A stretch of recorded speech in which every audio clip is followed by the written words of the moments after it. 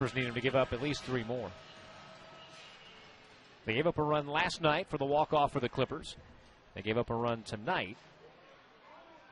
There's a swing and a high fly ball deep to left field. Moya back, looking up. This ball is gone.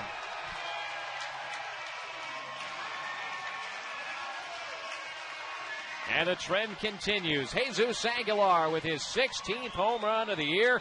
RBI number 81. And the Clippers are within a tally. If you throw Jesus Aguilar a fastball and it gets down the middle of the plate, it's probably going to end up out there in the lawn seating area. We've seen him do that a lot over the years at Huntington Park.